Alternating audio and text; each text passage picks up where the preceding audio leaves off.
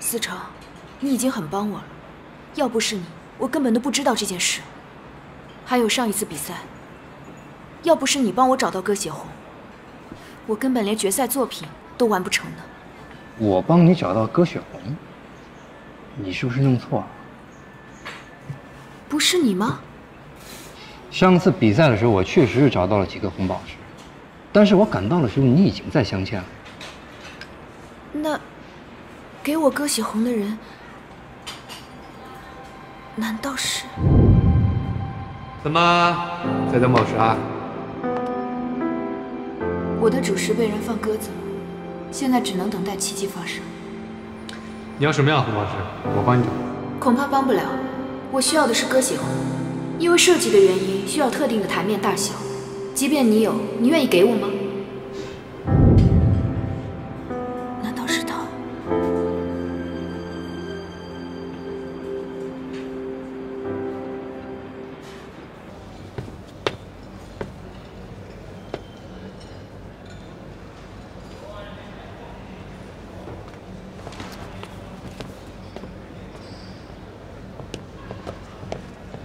于直，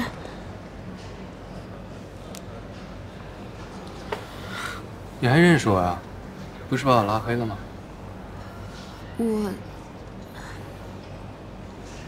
高洁，我发现你这个人做事挺绝的呀。当时我只是不想再关注。那你不想再关注就别关注了。怎么，是怕忍不住关注才拉黑的吧？我没有。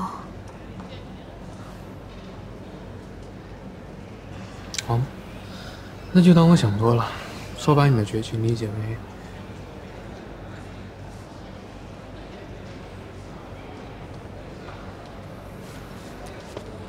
好了，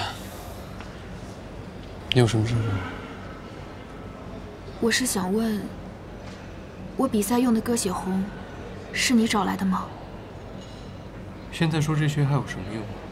你不是不想知道我的感受吗？我过来是想跟你道歉，同时谢谢你。怎么谢我呀？以身相许吗？于直，我既不需要你的道歉，也不需要你的感谢。既然你不打算以身相许，那你今天来干什么？还给我鸽血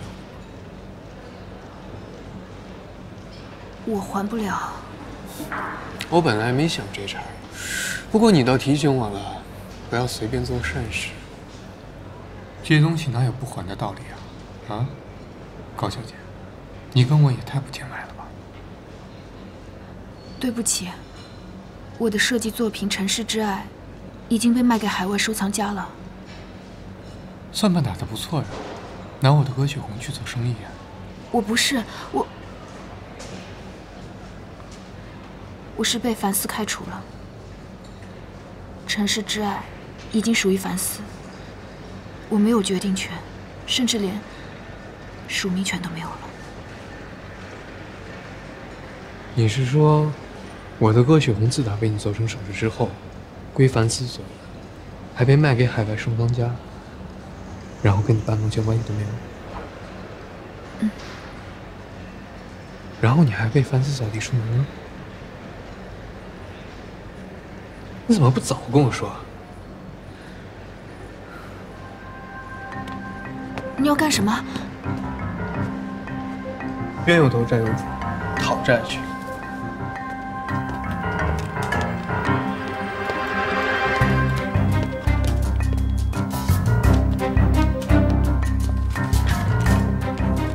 在哪儿啊？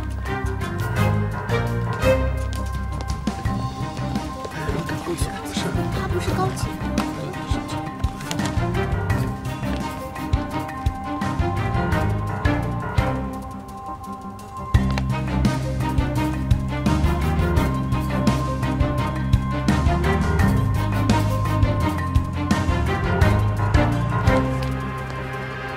周总，你好啊。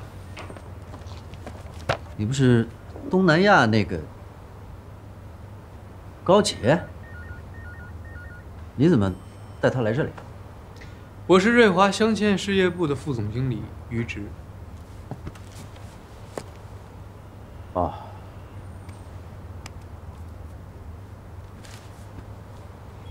我还是高洁的债主。瑞华债主。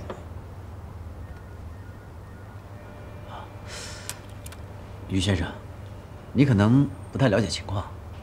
是这样的，高洁已经被我们公司开除了，那他的债务问题就属于他自己的个人问题。是吗？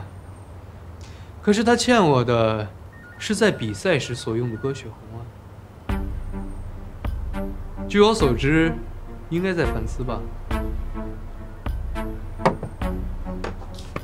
高姐，你比赛时候用的红宝石是从瑞华借的？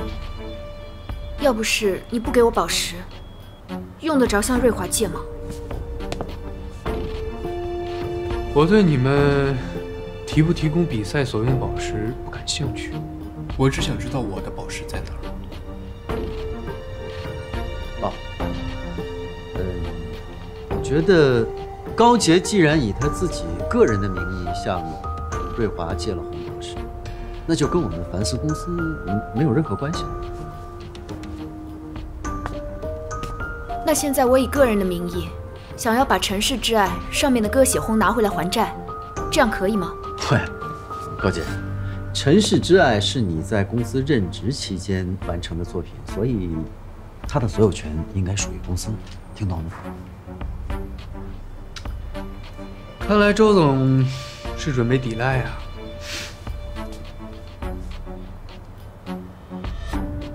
每颗红宝石都是有证书的，要不我还是联系我的律师，让他给你对接吧。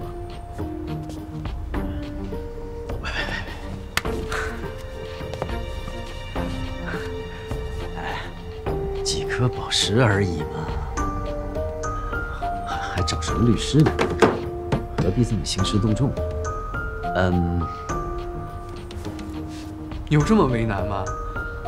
还是说你把宝石卖了，已经换成你的利润跟分成了？不是没有这种可能吗？听说最近凡斯好像跟一个海外收藏家交易了一批珠宝。喂，高姐，话不能乱讲啊！原来是这样，那就好办了。看来我除了跟你们打个官司，再跟他们打个跨国官司就好了。不过我听说凡斯的海外声誉一直都不错呀。OK， 于总，你看这样好不好？你尽管提条件，你满意就好。什么条件都可以吗？任何条件都可以，只要我们两家公司之间和和气气，不打官司就好。当然，也千万不要让我的客户知道。好说，你们还我宝石这件事情是应该的。最重要的是，你们这件作品上面的署名要写上设计师高洁，有关的新闻稿件上也要写上高洁。就这样？就这样。告辞，拜拜。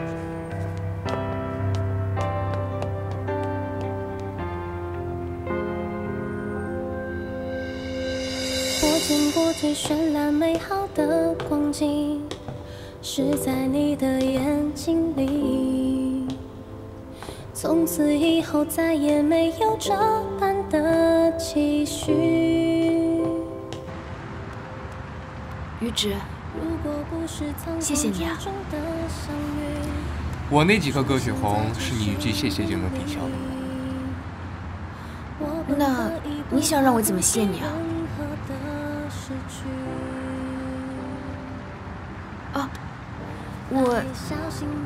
我这就把你加回来，微信、电话都加回来。这就完了？不然你想让我怎么样啊？不如以身相许怎么样啊？反正我会补偿你的。